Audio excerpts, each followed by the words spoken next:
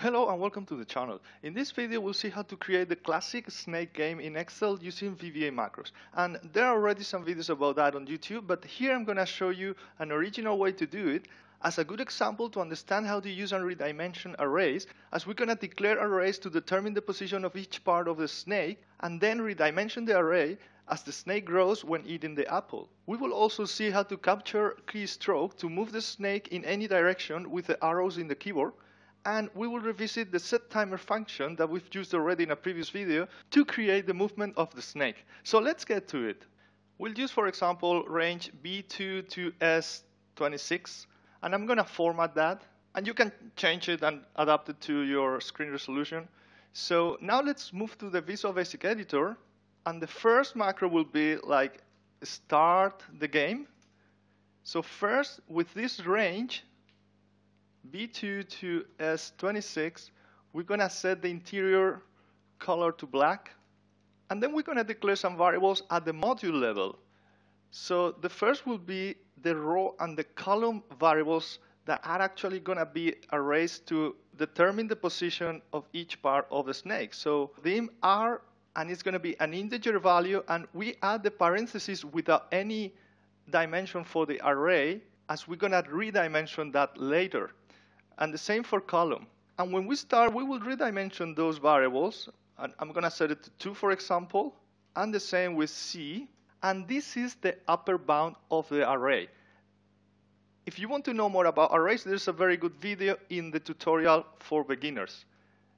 So this array is going to have 3 elements, 0, 1, and 2. Then we're going to set the initial position of the snake starting in row 20, for example, and then it's going to be R1 row 21 and R2 row 22. So we're going to position the snake vertically. R0 is going to be the head of a snake, and 1 and 2 are going to be the following 2 parts of the snake. And now C is going to be always 20.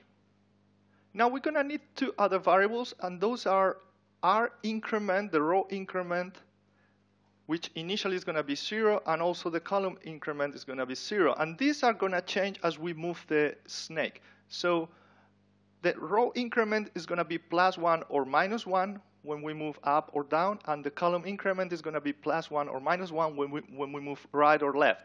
And we need to declare these variables as public because we are going to use them in another module that I will add later.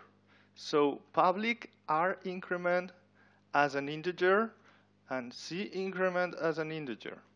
And now we can show the snake, but I'm going to have that in another macro. Show a snake. So down here, sub show a snake. We're going to have a loop starting on the tail of the snake. So that's the upper bound of R, or the upper bound of C. To 1, not to 0, because 0 is going to be the head and it's going to be different. And this is going backwards, so we have to step -1. And here in cells Ri, Ci, interior color, we're going to have it green. So that's going to be the body of the snake. It's going to be green. Then we move to the next I. Initially, that's just going to loop from 2 to 1. So because we set the upper bound of the array to 2, so it's going to be 2 to 1. So for 2 parts of the snake, it's going to fill the green color. And now for the head, which is going to be cells R0, C0, we're going to have a different color. So let's make it red. And I'm actually going to change that because I think that's too far away. So it's going to be column 10. And we can leave the row number. So let's see how that looks like. And I'm going to add a button here to start the game. And that's how it looks like as of now.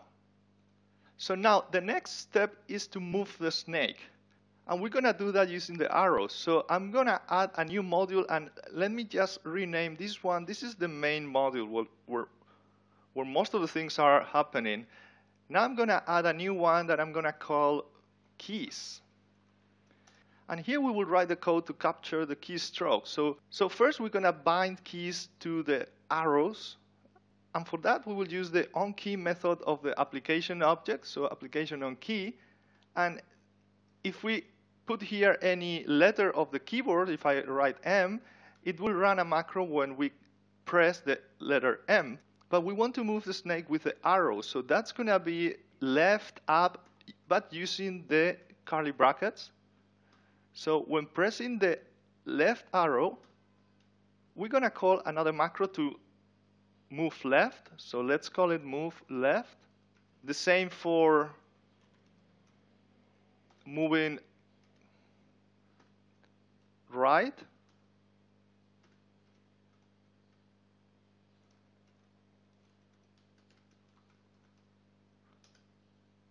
And the same for the other directions.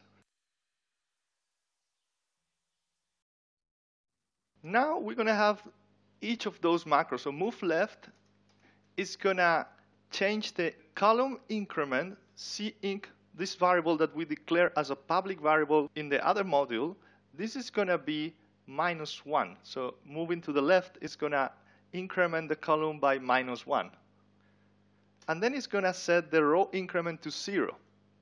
And here we're going to call move snake. This is another macro we're going to add in a moment. And this is just for testing purposes for now, because later we will use the timer event to call the move snake macro.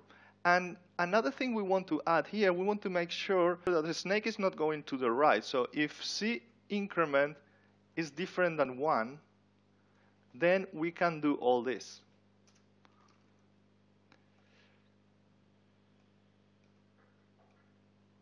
Okay, and we're going to do the same for each other direction. So move right, it's going to check that it's not moving to the left, and then it's going to set the column increment to +1.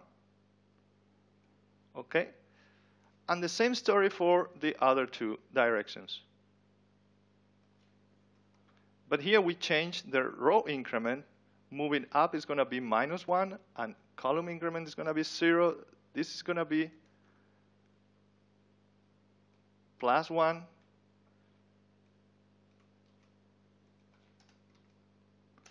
And same for moving down.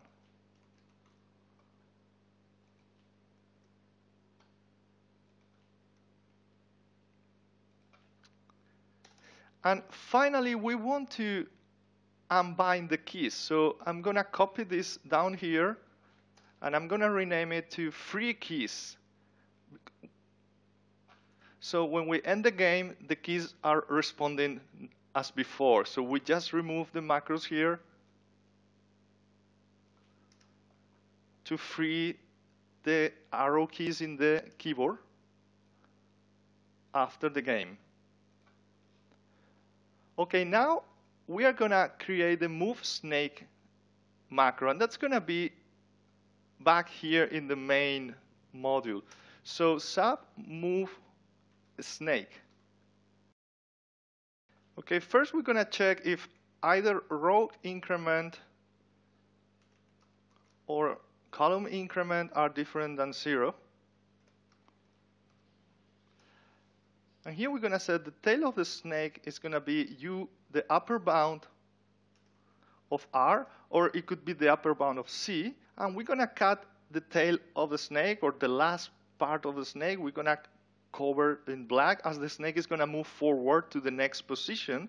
So cells R for the tail, comma C for the tail. Interior is going to be now black as the background.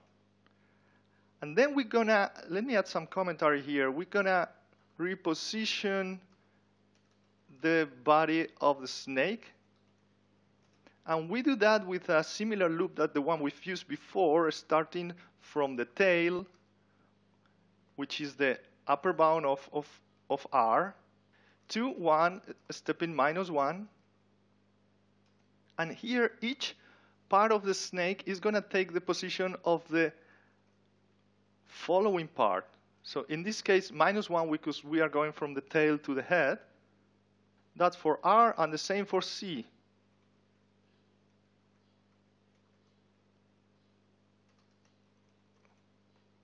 And then we're going to move the head of a snake. So let me put some commentary here. Move the head of the snake. And that's going to be for R0, which is the position of the head. It's gonna increment by row increment if it's different than 0, or the column is going to increment by the column increment. And now we can show the snake again. So let's see how that looks like for now.